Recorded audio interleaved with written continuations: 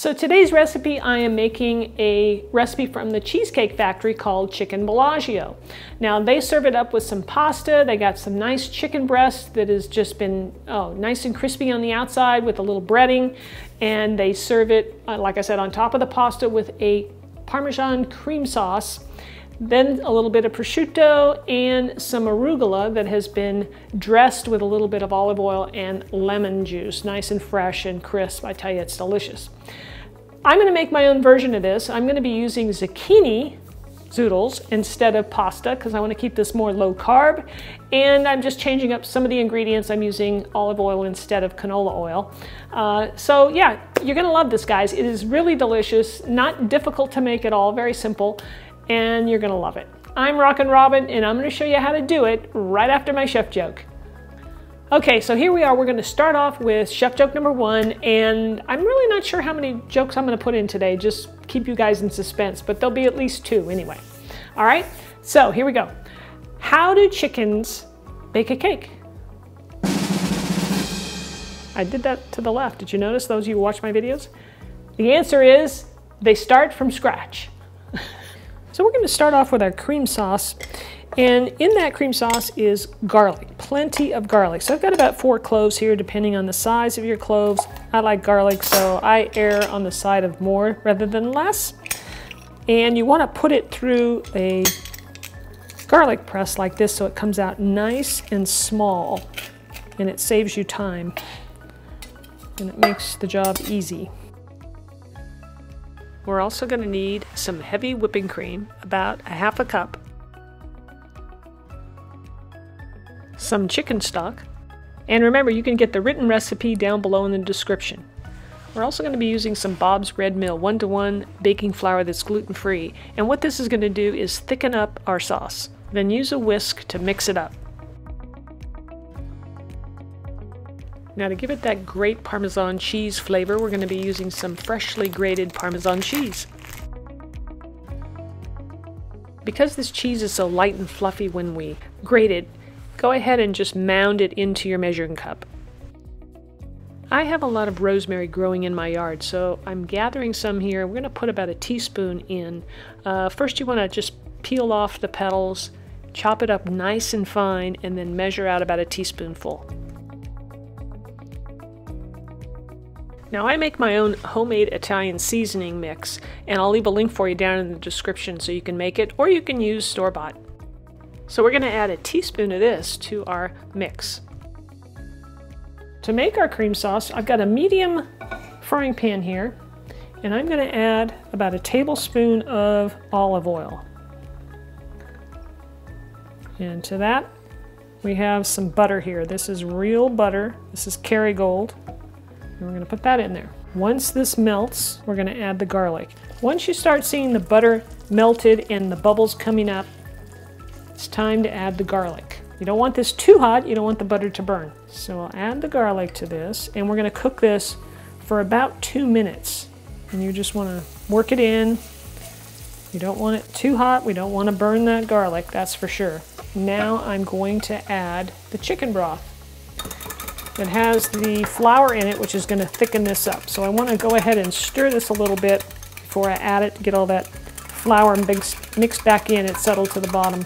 Okay, so I'm going to pour that in.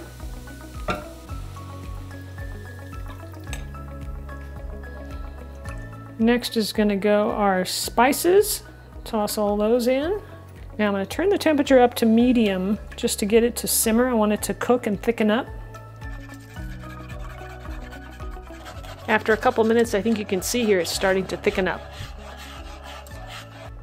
So once the sauce is thickened, I'm going to add a little bit of salt to this, and then the cream.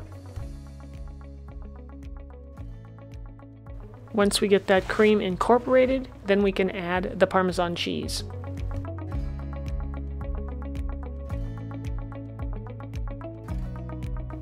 Mix the cheese in with a whisk, and once it's all nice and hot and bubbly, it's pretty much done. Now if you want to taste it at this point, you can always add a little more, salt if you need it. So now that this is done, I will put a lid on it to keep it nice and warm off the heat until we're ready to serve up our dish. All right, so it must be time for chef joke number 2. All right, here we go. Why is it easy for chicks to talk? Because talk is cheap. We're going to start working on our zucchini zoodles. So you want your zucchini, when you go pick out the straightest one you can find and the fattest, really. The fat ones just make the most zoodles. Now to prep your zucchini for the zoodle machine, you're going to want to cut off both ends nice and straight. Now you're going to need a zoodle machine, something like what I have here, and I'll leave a link for you down in the description if you want to purchase one. Now this thing has suction feet so it'll stick to the counter, so make sure you use those. And then we just crank away while pushing in on the zucchini. And then when you're done, just take out the small piece of zucchini and crank out another one. I like to cut through the zucchini just a little bit because some of the strands are so long you couldn't even wind it up on your fork. I'm going to place the zoodles into a bowl and take them over to the stove and have them ready to cook the same time we cook the chicken. Now we're going to work on our chicken breast. Alright, I've got rosies here and these are thinly sliced. You can use thicker ones and just cut them in half lengthwise. Even though these are fairly thin, I'm still going to pound them out a bit just so that the thickness is even throughout. Lay a piece of saran wrap over the top. This just helps to make it easier and keeps the mess to a minimum while you're pounding it out. We're going to salt and pepper these, but only on one side because they're as thin as they are.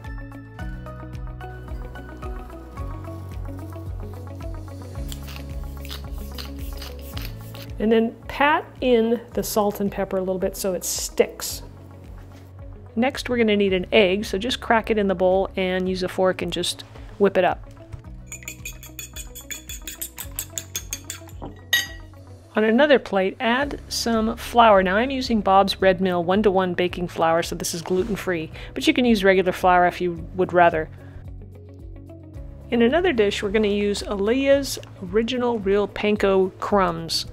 And to this, we're going to add some Italian seasoning because there's no seasoning in the panko crumbs at all. Now I have my own Italian seasoning blend, which I'll leave a link to, and you can make that or you can use store-bought. And you want to give that a bit of a stir. To bread our chicken breast, first we'll take a breast and dip it into flour and coat it on both sides. You want to shake off any excess flour here before we put it into the egg. And then flip it over onto the other side. Make sure you coat the whole breast in the egg, not like I did there where I left that corner untouched. You see that? And then into the panko crumbs we go, and we really want to coat this well here. And we'll do both sides, of course, and we're going to press down so that the coating actually sticks. And then I'll flip it over and make sure that the coating is on the second side as well. Then we'll place the breaded chicken onto a clean plate. Once we get all of our chicken breasts coated, we can take it over to the stove and start cooking.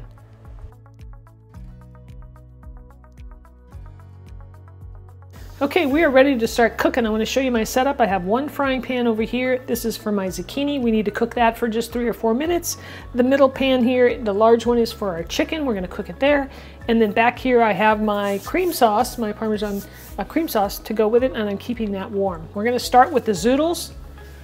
I'm going to place some olive oil in my pan and get that hot. A tablespoon or so. Place my zoodles in there. I have more than I need just because I like leftovers of these guys because they're so good. Add a little bit of salt to that. And I like to place a little bit of garlic powder.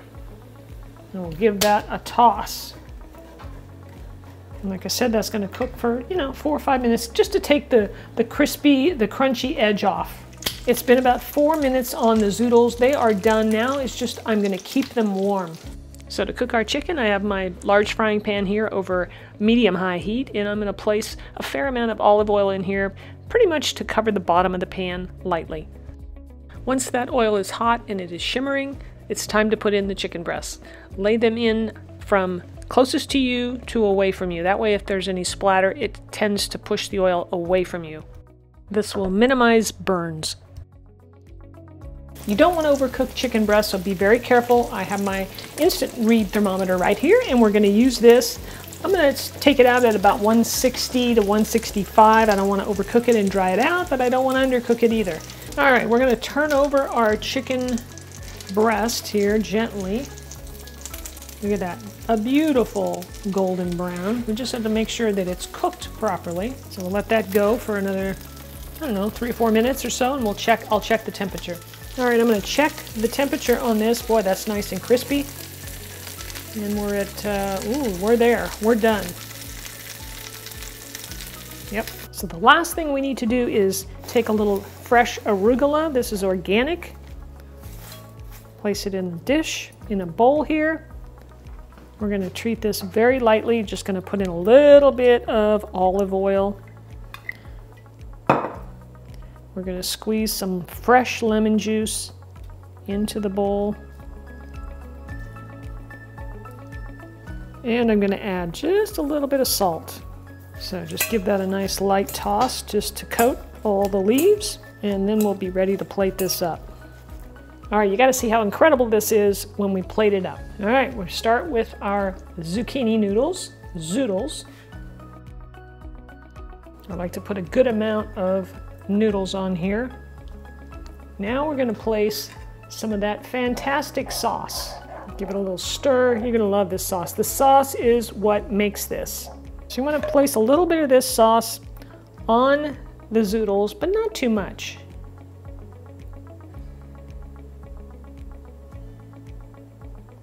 Just dot it around like that so you get some a little bit everywhere, okay? Next comes our piece of chicken. I like to just lay the whole thing on there. Look at that beautiful golden brown. It's crispy, I can feel it. Now we're gonna go back with some more sauce.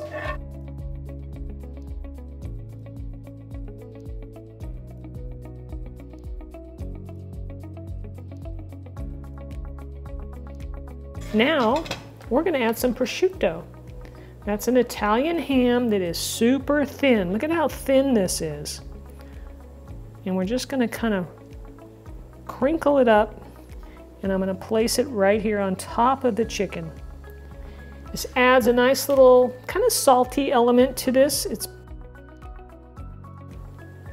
And then that little arugula salad with that little bit of lemon and olive oil toss right on top. This thing is just incredible. Every time I look at this, I just want to eat it. All right, you made it to the last joke. Good for you. All right, why did the chicken stand in the middle of the road? Because he wanted to play squash. If you like chicken over Zoodles, you're going to want to try my creamy coconut lemon chicken over Zoodles in this recipe right here. It is phenomenal. It's really worth trying. If you enjoyed today's video, smash the like button for me to let me know and leave me a comment. And if you'd like to share it, maybe you know somebody who likes to go to the Cheesecake Factory. Now they can make it at home and make it healthier. Thanks for watching, and we'll see you back here next week for another Rockin' recipe.